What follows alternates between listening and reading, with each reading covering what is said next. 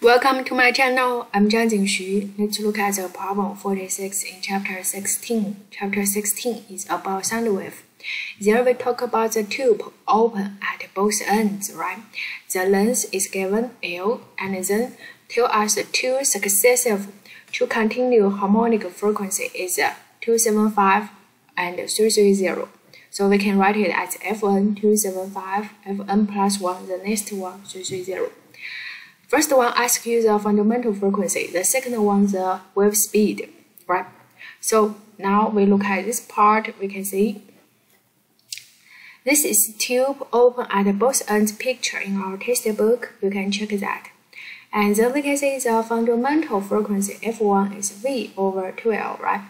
And then the F2 is 2 times F1, F3 is 3 times F1, so it looks like the difference between two continuous frequencies is just F1, right? We can write Fn equal to Nf1.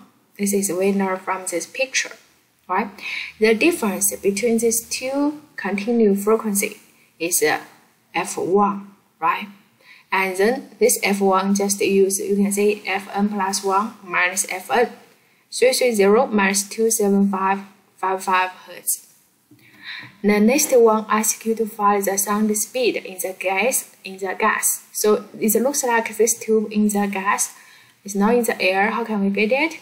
We can look at this function. F1 equal to V divided by 2L. In this function, we can convert it to get a function for V equal to 2L F1. You can see L is given, F1 is given from the A part, so you can get the final answer there. Thank you.